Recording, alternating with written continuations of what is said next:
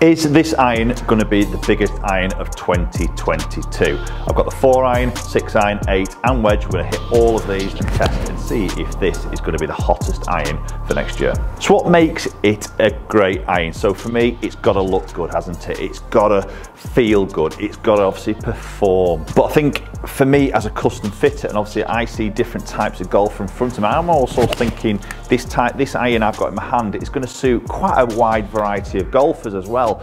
Who are looking for all those aspirational things, you know, want to maybe have a club in the bag that potentially a tour player is using, yet they need that forgiveness, but they also want a little bit of that power as well as that lovely feel off the club face. And for me, this iron, I feel, is going to provide all of those. But we're going to take a little bit of a closer look today in this particular video. So the iron I'm actually referring to is the brand new Mizuno Pro 223 iron. Now, some of you may have guessed I had a Mizuno in my hand because I've recently just done the review video of these.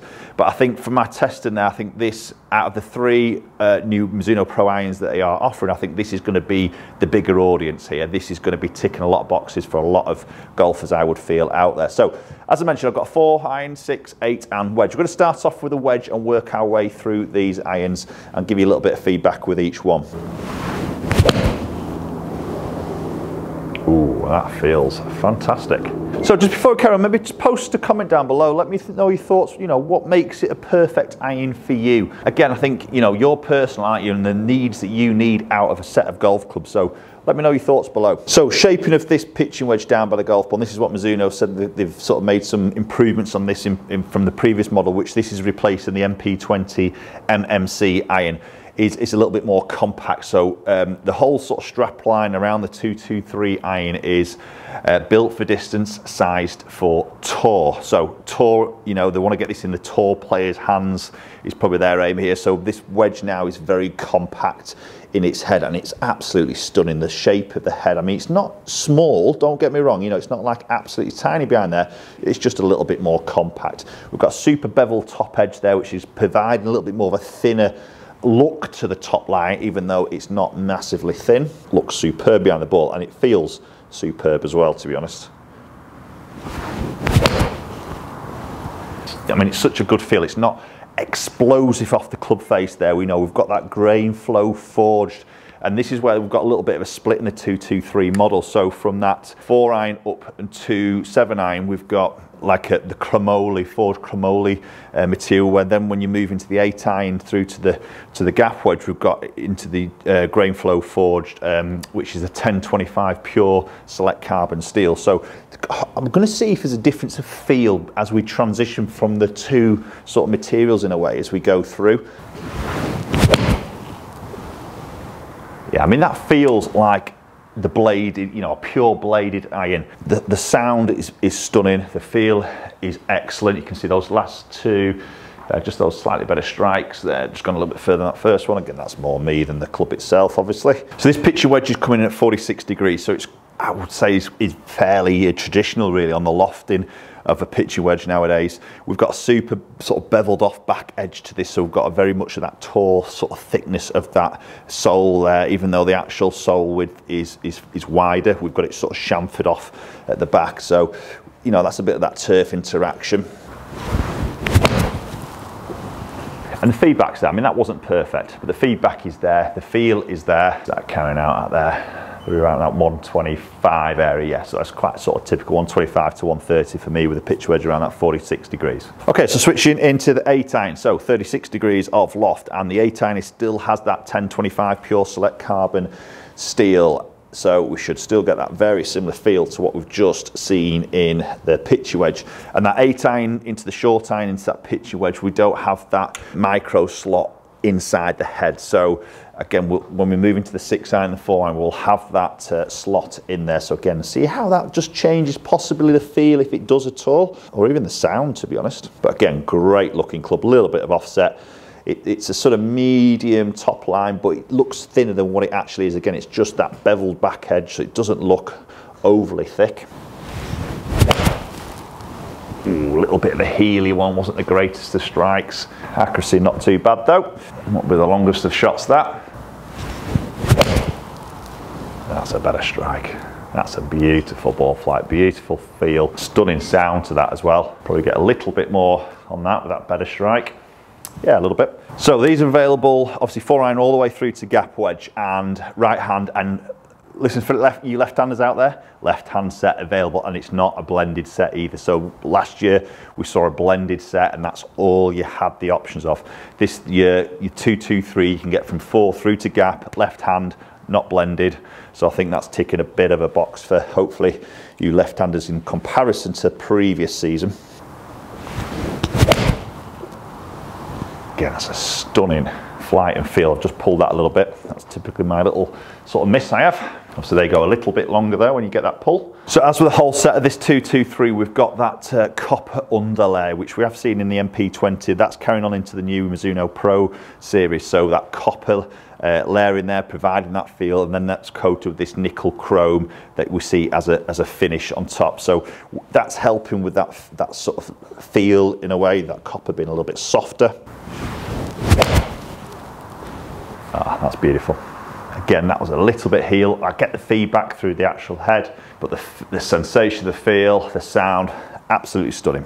So switching into the 6-iron, so 28 degrees of loft in the 6-iron.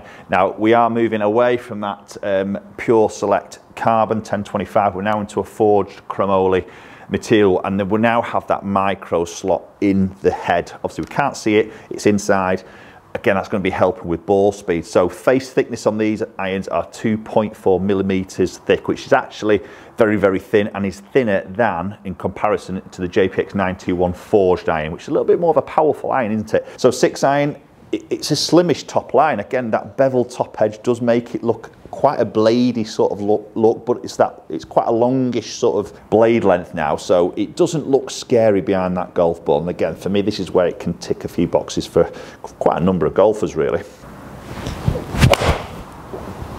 Ooh, that's a little bit low in the face, but that's flown up and away. So talk about, you know, these lofts, and 28 degrees with a 6-iron, it's a reasonable loft nowadays, isn't it? You know, obviously they're trying to promote a little bit of power with this, but also a little bit of that playability with this iron as well. So yeah, they're slightly stronger. You know, the 7-iron in this is going to come in at 32.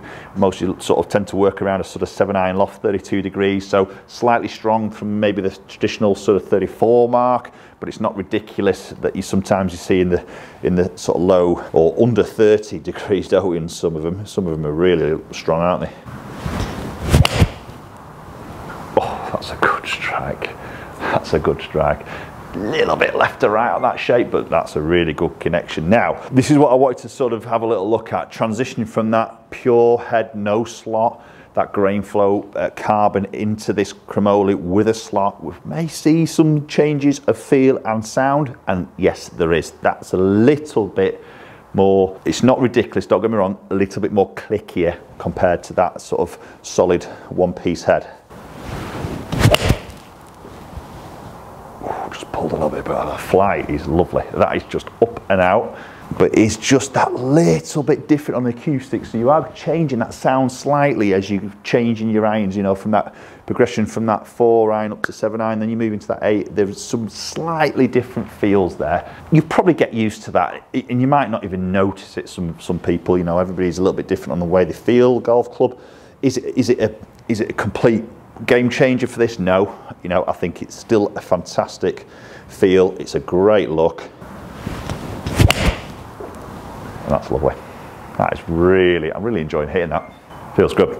Okay, so moving it into the 4-iron. This is the lowest lofted club they offer. They don't offer a 3-iron in this. If you're looking 3-iron, possibly then you're into that Mizuno Pro Fly High sort of area, or potentially hybrids, aren't we? So 22 degrees of loft, 4-iron. Again, we're in that chromoly head, forged. We've got that micro slot in there. Again, looks super behind the ball. It does look slimish on that top line, which it's not, but it is. The way it looks it. Just for that beveling. Ooh, that's a good time. I didn't flush that. I was a bit heel. It's just peeling a fraction. But I'll tell you what, that flighted very easy. I wasn't expecting that to fly as high as that from that particular strike of hit. So you're probably thinking, right, are these irons aimed at me? So what level of golf do you think would be using this type of iron? I think this is a big sort of, can throw the net over this a little bit. I could see, you know, like say tour players using this quite easily. You know, I think I could see sort of mid-handicappers using this. So it's a big spectrum there. You know, if you're a decent ball striker, and you don't have to be absolutely on the money here, but I think if you're a fairly decent ball striker, but you're looking for that real nice look, that traditional look, nothing too big offset, chunky top line, massive sort of head down by that golf ball, this is definitely worth looking at. Again, you've got to go and try these, haven't you? Test them yourselves. Obviously, some different shaft options, as I would always say. You know, make sure you go and get fit, get them dialed in for you and your club delivery. Oh yeah, that's a joy to hit.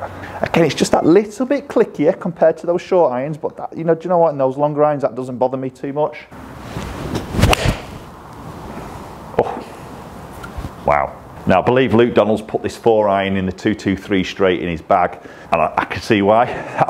That's such an easy club to launch. I think he's put it in there just for that little bit of that higher launch in that longer iron. You know, I think he's a blade player. I think he's got MP20s at the top of my head. I can't remember, but he has put the 223 iron. It probably just gives that little bit more launch there for that longer shot, that 4-iron into the green. So you probably just see those dispersion rings there. Pretty sort of typical. You're going to sort of find there. Maybe that 4-iron just dropping in a tiny bit. I haven't hit those flush, but sometimes you would see that.